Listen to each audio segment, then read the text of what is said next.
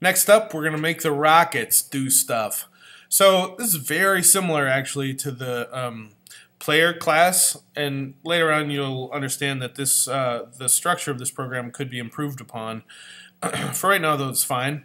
So the rocket has some fields that keep track of various attributes: an x position, a y position, y velocity, x velocity, a color object that you're going to be working with, a size, and whether or not the rocket is active. It also has some constants that define various quantities that are fixed throughout its lifespan, I guess. So it has a starting velocity, meaning it shoots to the right at 20 pixels per frame. So this is pixels per frame, again, as the units.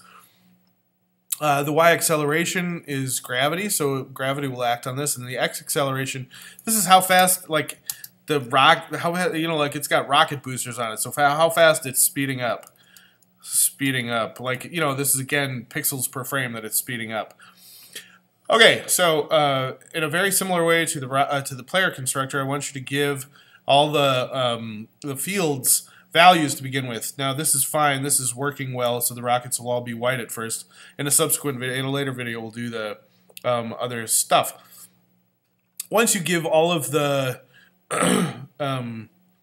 fields the appropriate values, remember you can use the constants to set the values, then I want you to come down to the update method, where you'll do a very similar thing to the player's update method, where you have to update both the position based on the velocity and the velocities based on the appropriate accelerations.